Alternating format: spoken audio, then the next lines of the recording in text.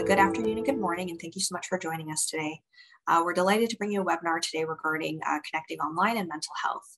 To take you through this presentation, I'm joined by Harry and Ken and Tanya from Connected Canadians, who are proven experts in the areas of technology. Connected Canadians is a nonprofit organization with a mandate to provide technology training and support freely to all Canadian seniors, fostering digital literacy skills and reducing isolation and loneliness. By 2030, their goal is for all Canadian seniors to have access to free technology training and support. Through partnerships with retirement residences and senior serving organizations, they support older adults by providing tailored remote workshops and one-on-one training sessions, device donations and lending, as well as many other custom programs centered around entertainment and art. If you'd like more information on Connected Canadian services or to schedule a one-to-one technology support session, their website and toll-free number has been shared in the chat box for you to record. As we move through the presentation, please feel to prop any questions you have into the chat. I've been on sessions before with Connected Canadians, and they're very interactive. So as I said, just any questions, comments, feedback, feel free to pop it in there. Now over to you, Harry. Thank you. Thanks a ton for having me. Like Natasha mentioned, my name is Harry. I'm a volunteer here with Connected Canadians. Today we're going to go over connecting online and mental health.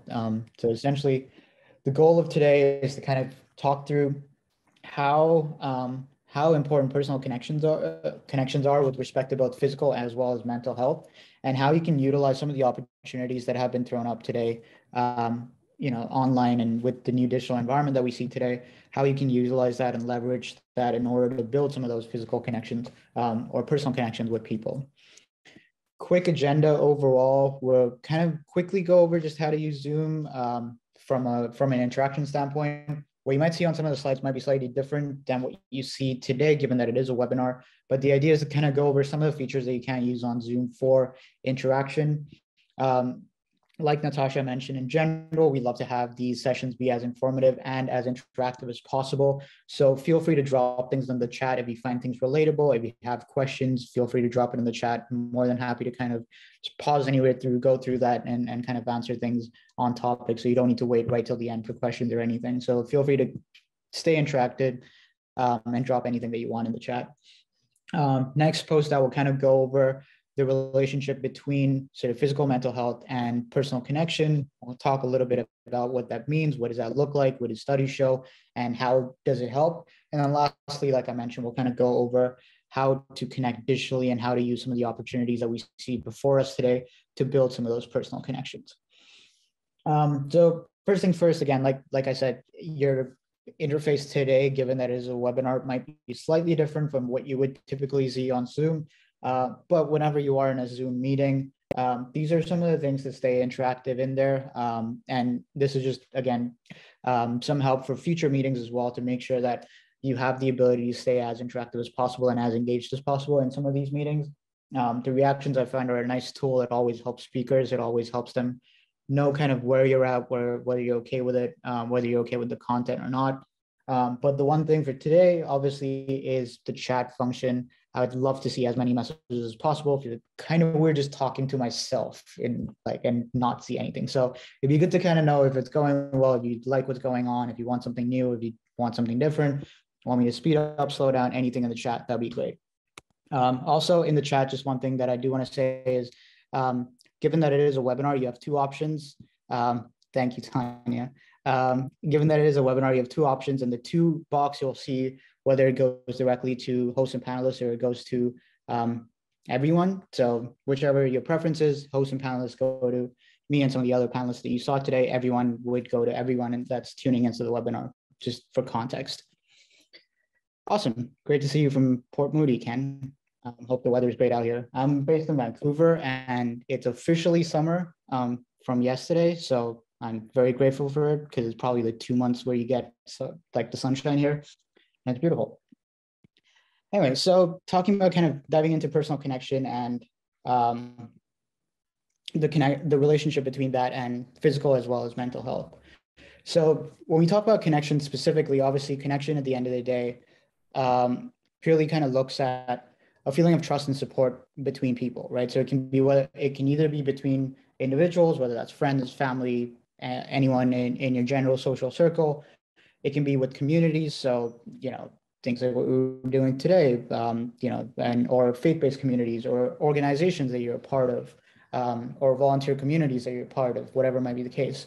And then the new one that we're seeing more and more of now is online. So obviously social media and so on, but there's also more and more opportunities to connect with people online and build communities online, as well as like build confidential circles online, right? So a lot of what we're going to talk about today is how do we use the new landscape to facilitate some of that. And in general, at the end of the day, when it comes to connection, how much connection you need depends on you and depends on where you're at, right? So me, for example, on a personal level, I'm a fairly introverted person. So when it comes to connection, I have a few really close friends that I talk a lot to. I do okay with like general kind of social interactions, but with respect to like really, really feeling connected, there's a really small like trust circle that I have.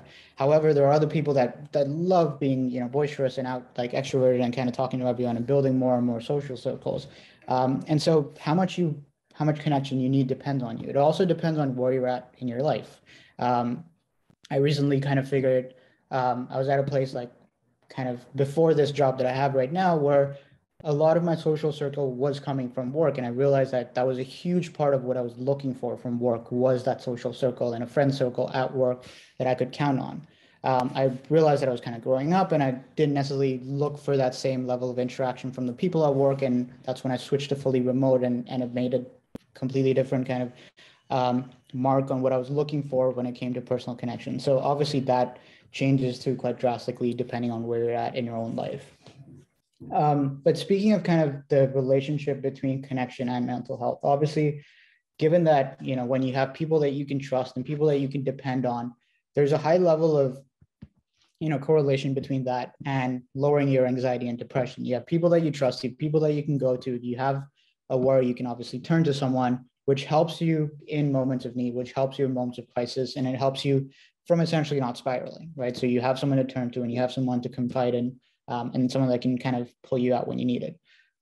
It also significantly helps you improve your self-esteem as well as self-confidence. Like I mentioned before, I was fairly introverted, or still am, but when I realized that I could build some of those connections and kind of step out of my comfort zone and still go out and have like social networking calls, et cetera, or do a presentation like this, like it did a really big, I saw a really big shift in my self-confidence and the way that I carried myself and the way that I looked at myself, right? So there's a huge connection between the level of connection that you have as well as your self-awareness and self-esteem and self-confidence.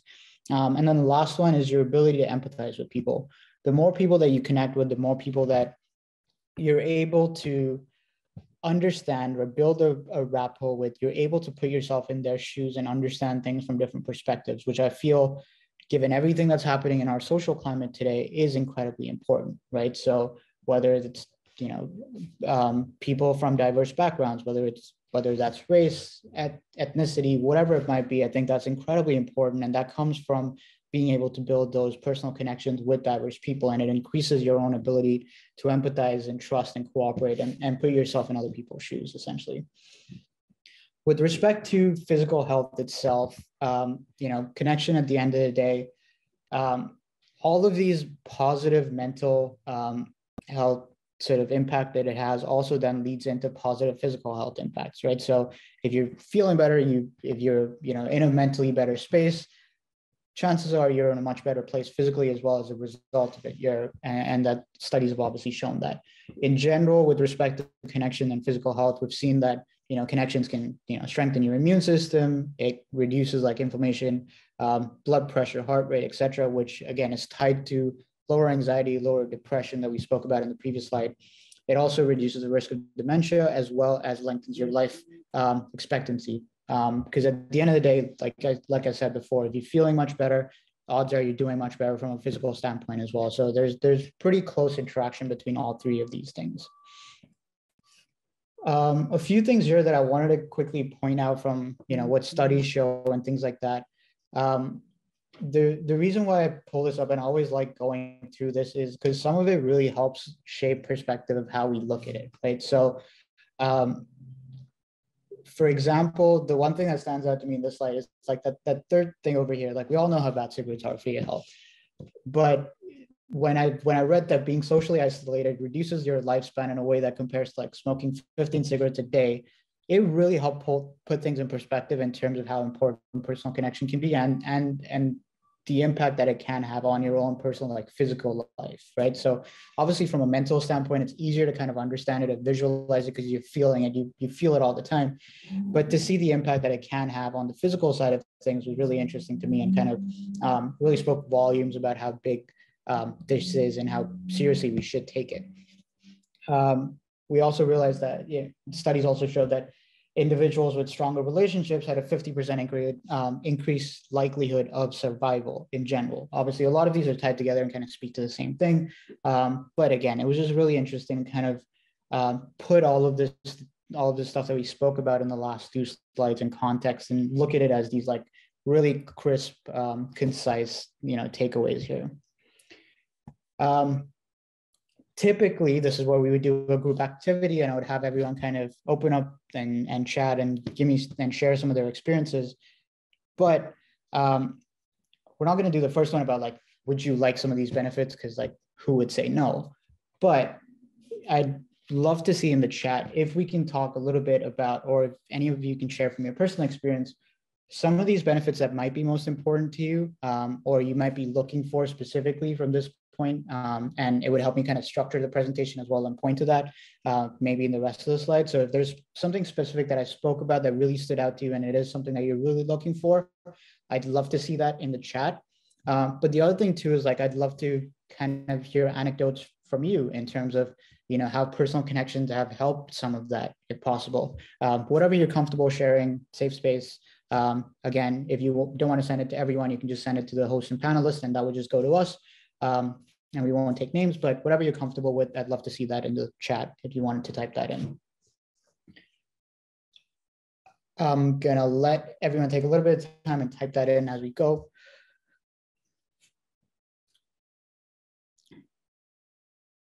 Thanks, Natasha. Yeah, balancing is incredibly hard, especially given how chaotic everything is today.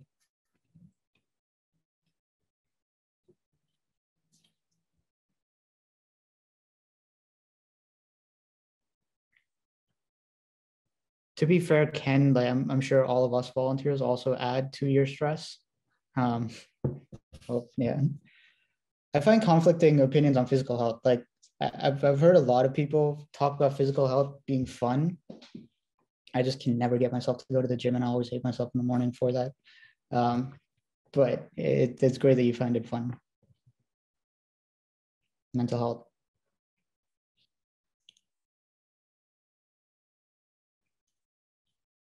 Perfect.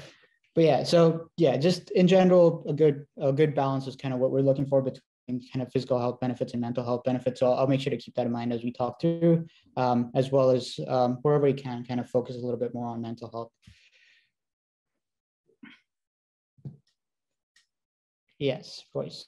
I also find that it kind of works the other way too. Like if you're able to take care of your mental health, that has a good impact on your physical health as well. But yes, if you take care of physical health, that does have a great impact on your mental health. It's really symbiotic in nature in terms of what you're looking at. All right, so just in general, kind of talking about connection and how it helps, and I'll make sure to kind of stress on some of the things that have come up in the chat here, and make sure to tie it into what we're talking about. But in general, how connection helps, and what are the different boxes that it takes for us, right? So the first one's acceptance.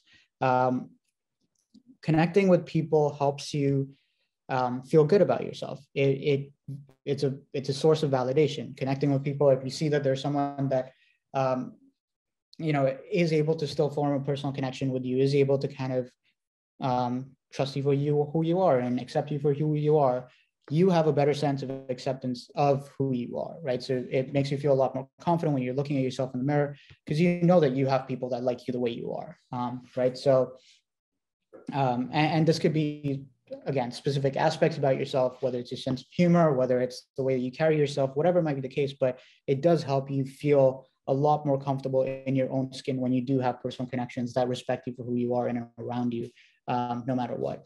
The second one is safety and support. We spoke a little bit about this already, but I'll kind of touch on a couple of things here.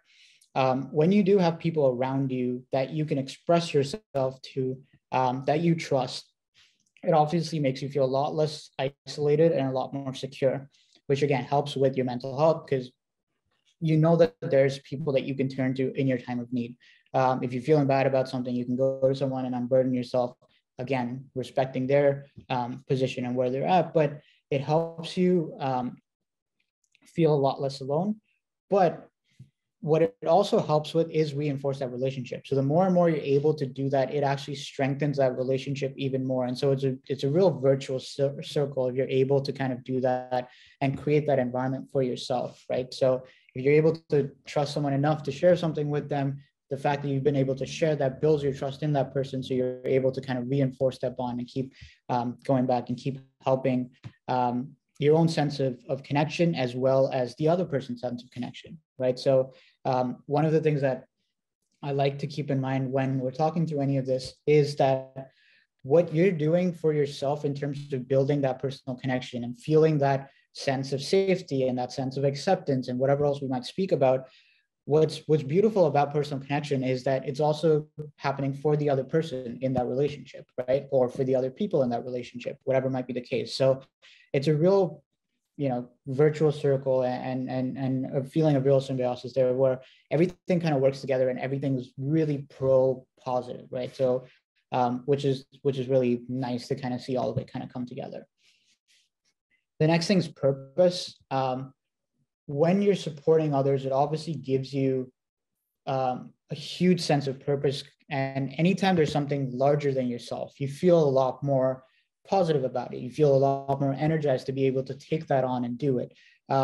It's one of the easiest ways to also feel good about yourself, right? So a lot of the times when we do things like volunteering, etc., a lot of people often like ask us, cool, like, what do you get out of it? Like, what are you doing? Like, there's a ton of your time. What are you doing? And the hardest thing to explain is like how good you feel at the end of it, right? So it's generally a beautiful feeling. And so when you have that purpose, when you have that ability to go out and help others and go out and do things that isn't for yourself, it feels great.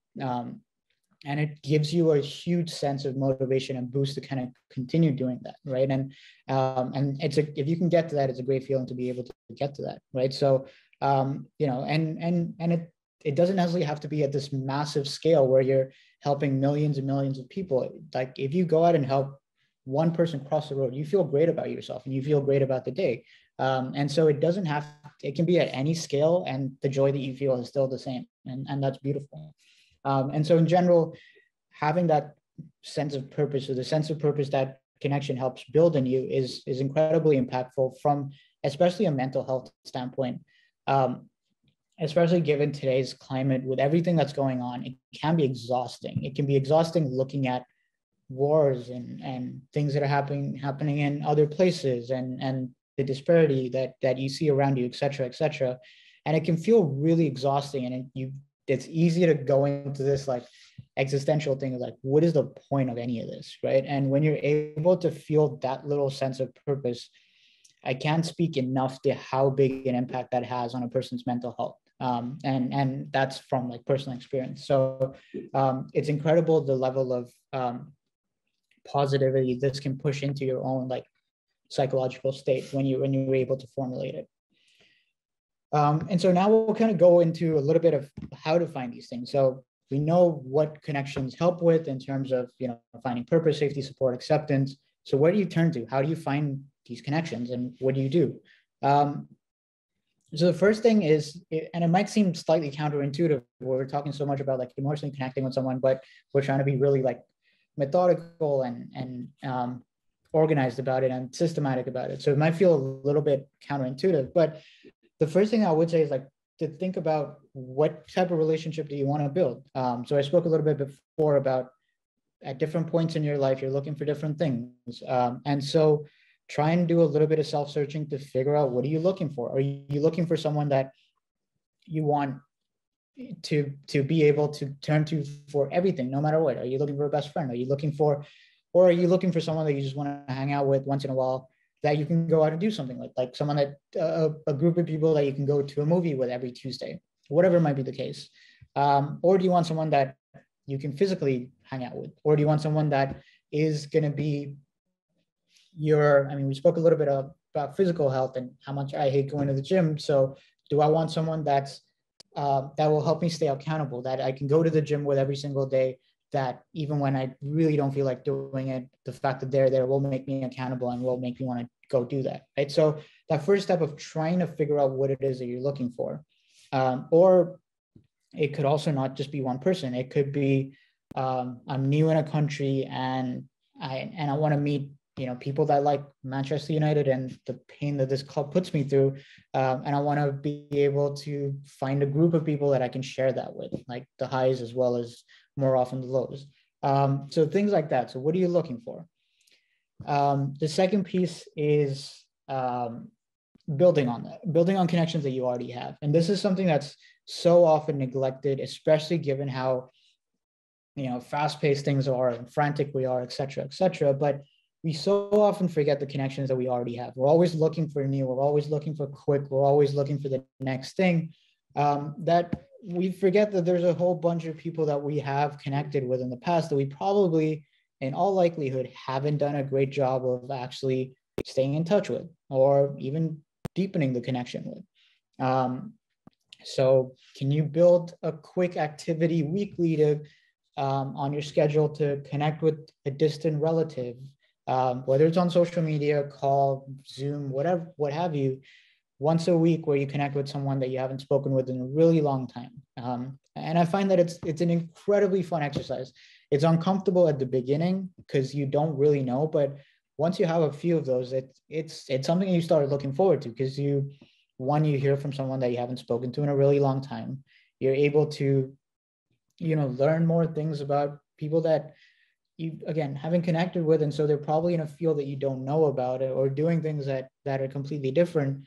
And so it's a beautiful conversation. You feel really good. You feel nostalgic because you talk about old times, and like you typically always talk about the good times. And so things like that are always great. And it's, if you do have the ability for it and sort of the discipline for it, I highly recommend, start with monthly. Can we, like, once a month, I'm going to call someone that I haven't spoken to in a really long time, whether that's family, friends, an old neighbor, whoever. And it'll be a beautiful conversation, I promise you. It'll be uncomfortable, but as you do it more and more, it'll be beautiful.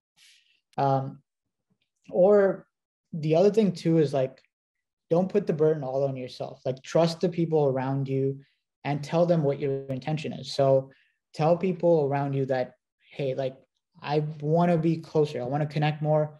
I don't know where to begin, but I want to connect more. And chances are they probably will figure out how to do it. And it's a shared effort, and it makes things a lot easier.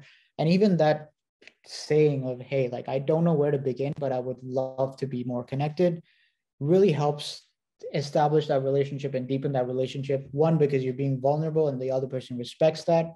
But two, because you quickly realize that the worst thing that can happen is not really that bad. And the likelihood of that happening is so infinitesimally small, especially if you know that person and they know you and they know where you're coming from.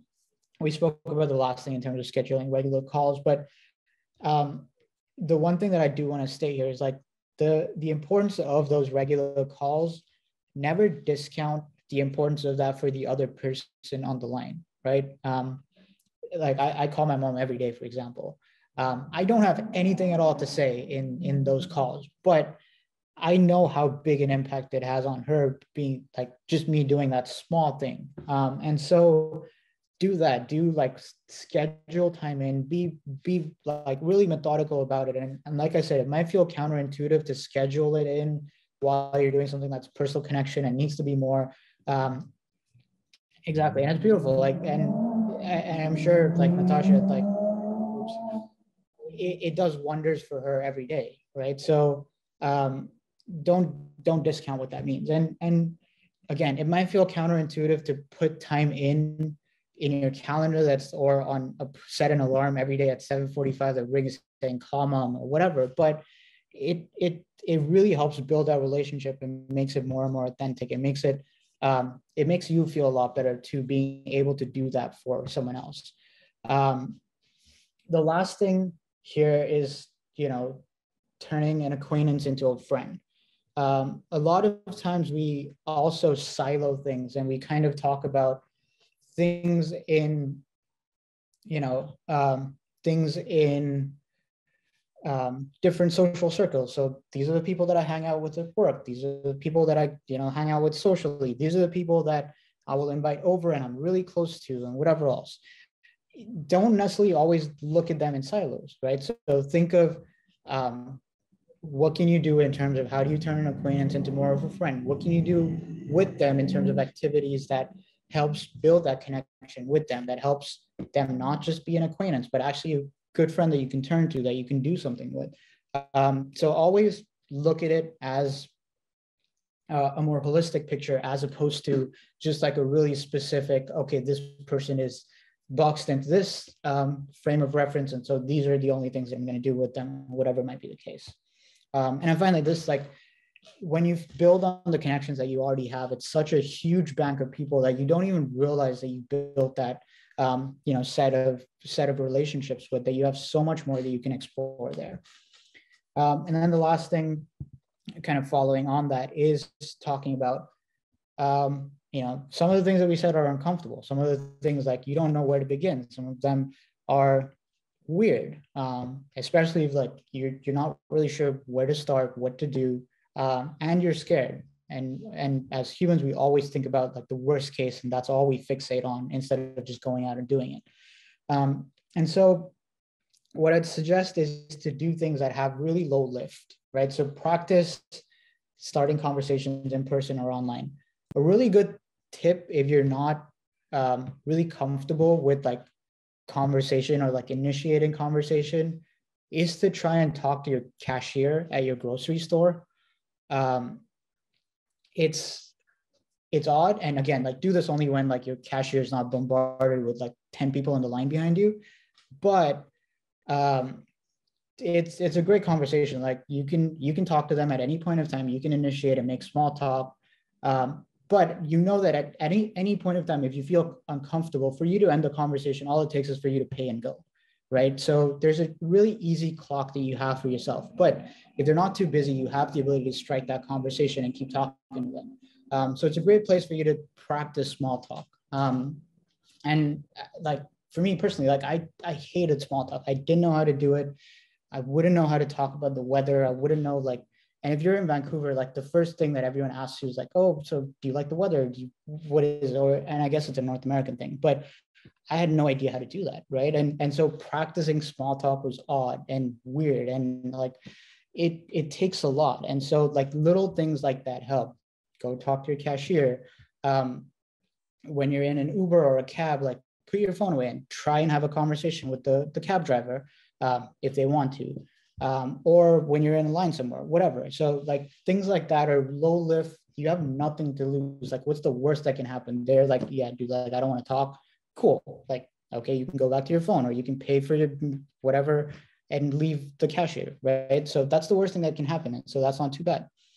The other thing that I find is when you're on the road and you're passing people, et cetera, if you just purely smile at people, that automatically kind of lowers how scared you are about talking to strangers. And again, I'm not saying go talk to every stranger out there, but it automatically reduces your apprehension and your fixation on the worst thing that can happen. So, if you just smile at people, how terrifying people are when you don't know them and you need to talk to them or whatever, that reduces. And so as a result, it's easier for you to step into brand new conversations later when you don't know the other person. So little things like that go a really long way. And so don't discount, don't discount the impact of such small gestures that don't take a lot from you, but have massive impact on other things that you're looking to do. The other thing here is, like, don't put any pressure on it. If you meet someone and you don't quite click, that's fine. Move on. It's okay. And if you do find someone that you click with, irrespective of what they think, like, it's okay to say that. Like, let them know you're having a great time. And too often, like, we don't, like, I don't know why, like, whether it's a macho thing or whether it's like a pride thing, like, we just don't tell other people like how much we value them or how much we respect whatever, or like we're just having fun. And so take the opportunity to do that. Like you never know when you won't get that opportunity. And so do that. Like if you find someone that you really click with, let them know and ask them, hey, like, do you want to hang out again? Do you want to do something again? Do you want to do this again? Whatever. And if you meet someone that you don't quite click with, obviously don't tell them, hey, like I had a horrible time, but it's okay to move on. Like it's okay to kind of not put pressure on yourself and not feel like a bad person for whatever might be the case, right? So don't, again, just take away, don't put too much pressure on yourself to make every single thing work and make every single thing comfortable. And at the same time, take the opportunities that you get to let someone know how important they are, or, that you've had fun and that you've clicked, whatever might be the case. And just kind of leaning more into where can you find these people and things like that. Take advantage of your community, right? So, is there a new interest that you don't quite know? No one in your circle is kind of like really into that weird thing that you think is fun.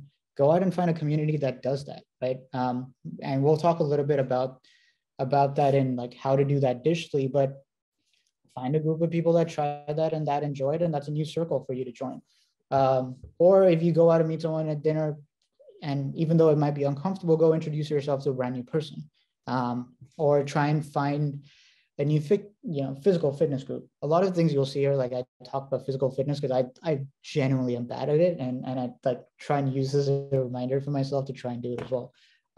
But yeah, like find these people that are out there, and find groups, because that will make it easier for you, where you can just exist and be part of it, and then slowly feel a lot more comfortable, and you slowly feel like sharing more of yourself with them, right? So again, that lowers the pressure, that lowers the anxiety that you feel in that relationship, because there's more people that are sharing that burden with you. And it helps kind of make you still feel all of the things that we spoke about: acceptance, security, purpose, all of that. So just to kind of recap, we spoke a little bit about how connection helps improve your mental health, improve your physical health, as well as some of the things that connection gives you in terms of acceptance, safety, and purpose. Again, if any of these stood out, I'd love to hear from you. I hope the first answer here is yes. If you deem that in where you're at in life right now, but I'd love to hear from you if any of the things that we kind of said in terms of like tips or advice, etc., stood out. I know that there was a lot about like the mom, about my thing of talking to mom. I'm really sorry to hear that, Mary. But hopefully, like if there was anything that really stood out, I'd love to kind of hear from you about that in the chat. Or if you have any other cool tips that are great to kind of try out. I, for one, know that I would love any tips at all that would make kind of conversation less awkward. And as someone that isn't incredibly fond of going out and talking to a bunch of people, like I'd love any tips at all that would help me improve that and make me step out of my comfort zone a little bit. So yeah, feel free to drop any ideas in the chat of things that stood out or ideas that you have.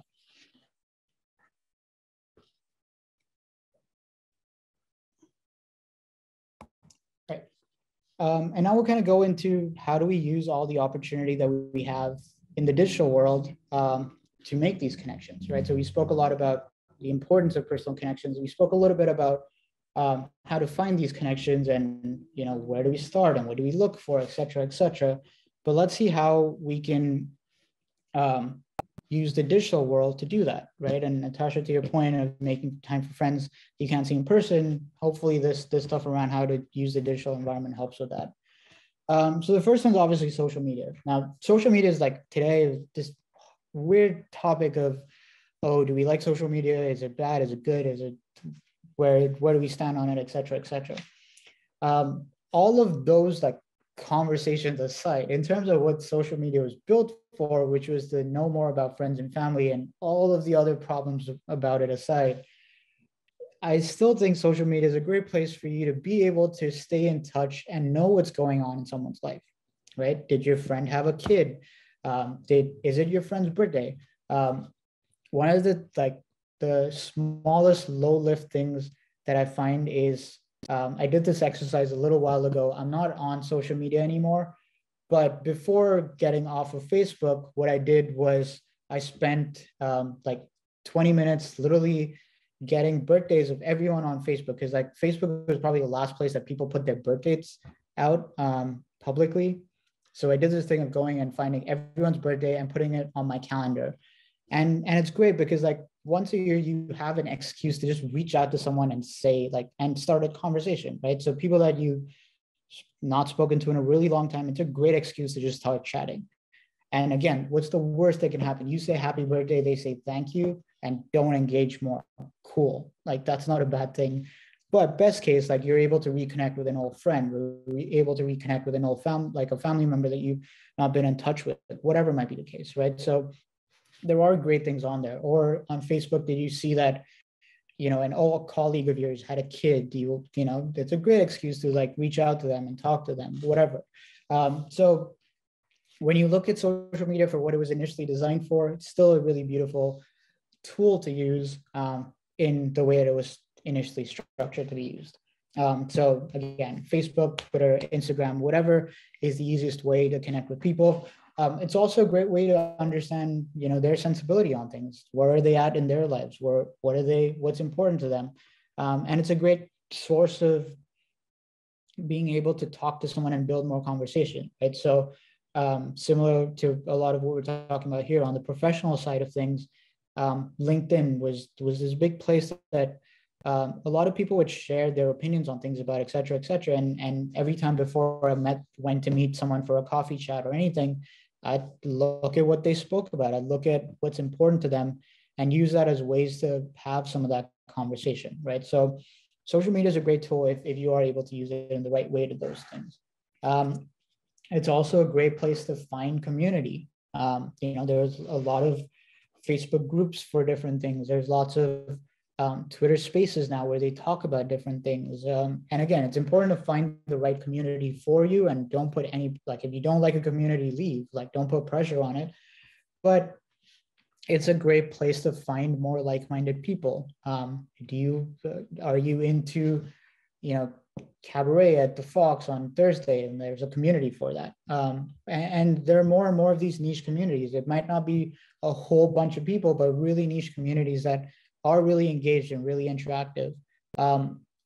There's also tools like Slack that you can use that have really specific communities for specific things, right? So, I mean, again, it's a big thing on the professional side where there's like specific networks for you know, product managers or marketing people, etc. But there are also Slack communities for people that are just interested in rock music in Vancouver. There are Slack communities for that. I'd also recommend, you know, things like meetups.com. They obviously have a focus on, you know, physically meeting, but they also do have communities that you can tune into, and there are places that you can post and talk about on community walls, etc. So that'd be a great place if you're really into something specific for you to go out and find new people that are also into that may not already be in your circle. The next one's obviously online calls. So Natasha, to your point of people that you don't quite see in person anymore due to distance, this thing's like changed the game in terms of,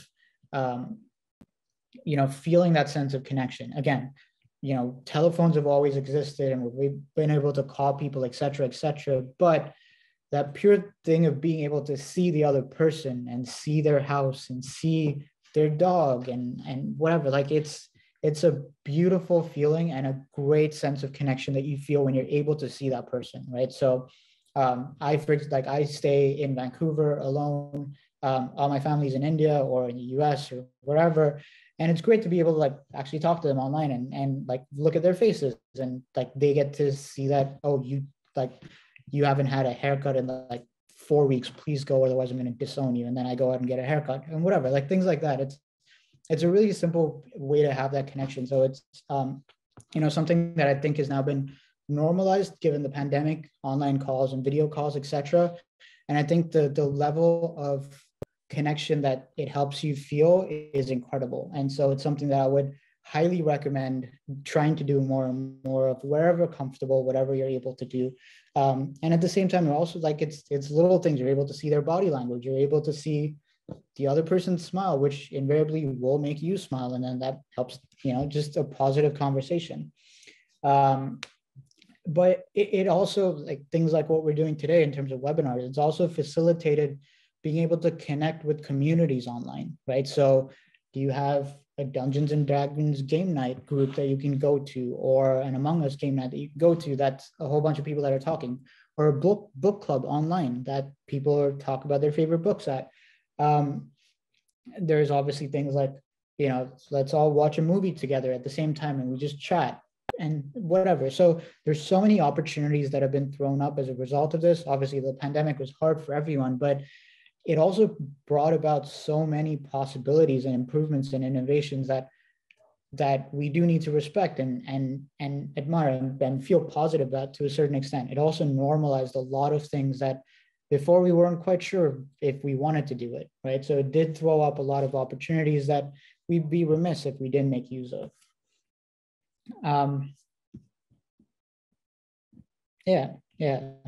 Neighborhood. Perfect. And then the last one's kind of exploring interests. So one of the things that I find is, like, a lot of us obviously use YouTube as a way to like watch videos, et cetera. But what I've found is, like, a lot of YouTube communities get built in literally the comment section, right? So there are people that are hardcore fans of people, et cetera, of content creators, et cetera. And you build small communities within just the content section, the comment section. And that's kind of fun, right? And it's a great way to like also connect with more people. So if you're watching a video of a book review, leave your own thoughts about it in the comment section. Again, there's no pressure. No one might reply. That's the worst thing that can happen. It's okay. Or someone might reply and say, hey, like, I thought the same, we should chat. And that's great. You found one other person that you can talk to about something that you enjoyed or didn't enjoy, whatever might be the case. And so, leaving comments, again, not hateful, good, like positive messages is all we like kind of encourage, but it's a great way to kind of put yourself a little bit out there and find more people that might be like you. Again, I'm not saying the expectation is you put a comment and suddenly everyone's in your inbox trying to connect and whatever else, but you have a few people that could reach out. If not, you've shared and put yourself out there a little bit. And the more that you do that, you feel more comfortable putting yourself out there, and that'll help with making connections on other sides. So, embrace that and feel free, and don't feel afraid to say what you think respectfully and in a positive manner to things that you're watching. So whether that's, YouTube comments, blogs that you read. Blogs are a great place for micro communities because it's such a central, like, it's such a small central ecosystem, right? So just the same people that kind of go to the blog, and it's a great way to build a really niche community that is interested in a really specific thing or person or book or whatever might be the case. And again, it obviously helps you feel a lot of that sense of community and connection. The last one's talking about games, which is sometimes kind of weird. I've always been told stop wasting your time playing online games and playing games and whatever else. And one of the things now is, like, I'm recommending people go out and play games, especially the people that told me not to. So it's kind of a fun way how all that turned out. But in general, I find that playing online games is a great way to connect with people, right? So a lot of games today, like whatever you're playing, all have like a chat function where you can talk to the other person, and you're playing with random people online, or you're playing with friends, whatever is the case. So if you're going to, chess.com and playing either with a friend or a random competitor, it's a great way to build a connection and someone that you can keep playing with after that. If you're really into chess or Scrabble or Among Us or whatever might be the game that you want to play. Again, there's a plethora of games that you could be interested in, and the way that things are going today, a lot of these games and a lot of these things have communities behind them. Wordle is, that's a great example. It's another lovely game to build connection, and I found that it's something that a lot of family members have used to like send each other images of, hey, I got it in 3, I got it in 2, I got it in 4, whatever. Like it's a beautiful conversation starter too. So don't underestimate how big a role this can play, and it's a fun way to do it as well. Like you're having fun while doing it. It lowers the pressure, it lowers the anxiety that you feel when doing it, and it puts you in a place where you're a lot more comfortable in your own skin. So it can have a really big impact on the way that you're doing things. Again, no pressure in the chat. If you wanted to, I'd love to hear about any of these tips that kind of stood out to you, any of them that you'd be interested in testing, trying out yourself, or in general, if you have any ideas of things that we haven't put on here. There's so many options out there today of ways to connect and ways to do things. I'd love to hear from you if there are specific things that you found extremely useful in this new digital environment that we live in to make connections. Perfect. And yeah, in general, outside of that, that brings us to the end of our presentation. So if you have any questions that you want us to kind of talk about or any things that you want to say, feel free to type that in the chat. I'd be more than happy to go over it and or bring it up to everyone or answer a question if you might have one.